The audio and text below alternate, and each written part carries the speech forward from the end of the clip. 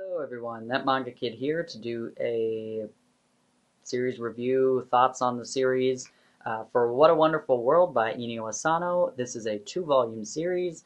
It is a collection of short stories that all are kind of intertwined about kind of a mixture of things. It's growing up, but also like dealing with different emotions based on different scenarios, I guess. I don't know. It's kind of about what the title says, like what a wonderful world we live in, and trying to learning to appreciate the life that you were given. Um, it's quite dark. It's very depressing. If you've read anything by Inio Asano, you probably um, have a feel for how this story will make you feel.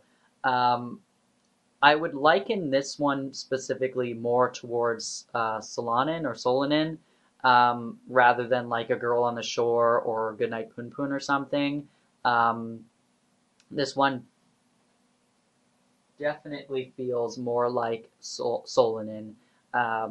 It does have a little bit of a supernatural element to it, but it really fits with the story, and I definitely wouldn't classify this as like a fantasy or supernatural anything. Um, it's more of a slice of life kind of exploration of who you are and appreciating the good things, the little things that are joyous in life.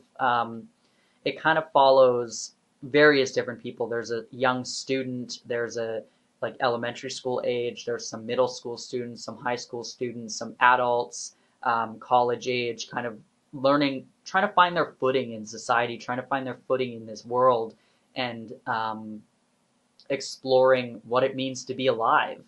Um, it was really good. It definitely deserves a reread or two. Like I'm gonna need to reread this to really get to the nitty gritty of what this all was trying to say. Um, and especially since it is a bunch of short stories that are very loosely connected to each other, um, rereading it will definitely probably put the rest of the pieces together that I may have missed on the first read. Um, the art obviously is pretty great. I'm going to try and see if I can find. There's not a lot of explicit stuff in here really at all, um, but just in case, if I'm not remembering anything correctly here, um, it is very much like Inio Asano esque artwork here. I believe this one is a bit older. I don't remember when he wrote this, but um, this is definitely one of his older titles, I think. So the art isn't like I think Goodnight Poon Poon and like A Girl on the Shore and whatnot have much better artwork than this does. But this was definitely very enjoyable. It's just two volumes. These are Viz signature editions. Um, yeah, it's one I wanted to pick up for a while. The spines look really cool together.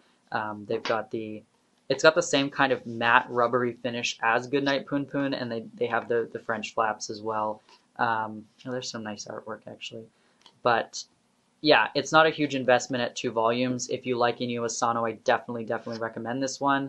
And like I said, if you really liked Solanin, then I'd definitely give this one a go. Solanin is actually my least favorite of Inio Asano's stuff that I've read. I liked this a bit better than Solanin. I found Solanin to be a bit slow. This one's definitely much faster paced because of the fact that it's short stories, so you really like you get invested, then the story's over, you're moving on to the next one, and then it all wraps it up and brings it together by the end, which is really nice and different because it doesn't just follow one person.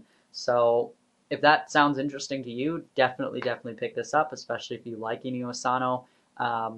Yeah, and if you're scared of like how explicit and disturbing like Goodnight Poon Poon and A Girl on the Shore were, this one is not really like that at all. So, I mean, it's a safer bet for you if that's kind of what you're wanting to stay away from. Um, yeah, if you've read this title, have any thoughts on it, definitely let me know in the comments, and thanks for watching.